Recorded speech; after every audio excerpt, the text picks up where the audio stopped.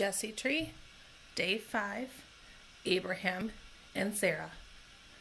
Let's breathe. Calm your head, heart, and hands as you slowly breathe in and out so we can get ready to hear the God story. So today we're going to read from the Bible. We're going to read Genesis 12. The Lord had said to Abram, "Go from your country, your people, and your father's household, to the land I will show you. I will make you a great nation, and I will bless you. I will make your name great, and you will be a blessing. I will bless those who bless you, and whoever curses you, I will curse. And all the peoples on earth will be blessed through you." So Abram went to the Lord and told him, and Lot went with him. Abram was 75 years old when he set out from Haran. He took his wife Sarai, his nephew Lot, and all the possessions they had accumulated, and the people they had acquired in Haran, and they set out to the land of Canaan, and they arrived there. Abram traveled through the land as far as the site of the great tree of Moreh at Shechem. At the time the Canaanites were in the land, the Lord appeared to Abram and said, "To your offspring I will give you this land."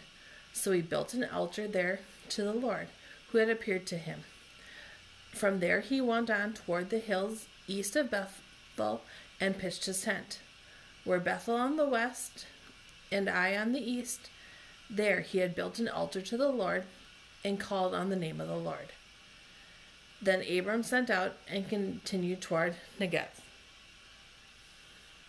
Let's wonder what Abraham and Sarah thought about on the day they began their big move. Have you ever had to move? How do you think they felt when God told them to leave their home and go to a new, unknown land where they didn't know what to expect? They didn't have any family or friends.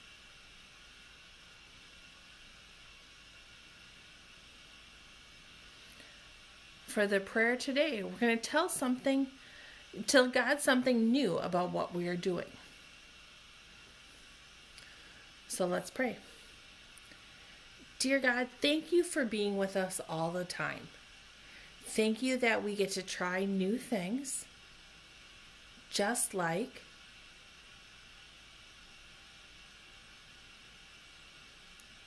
thank you, God, for being with us everywhere. Amen.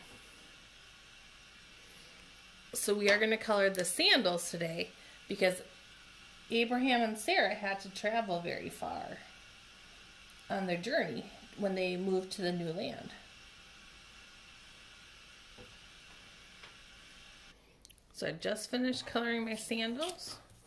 So now I'm going to put it on my cutout.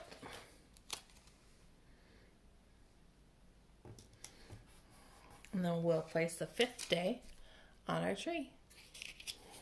So we're going to put our 5th one on. And that's the end of day 5. See you tomorrow.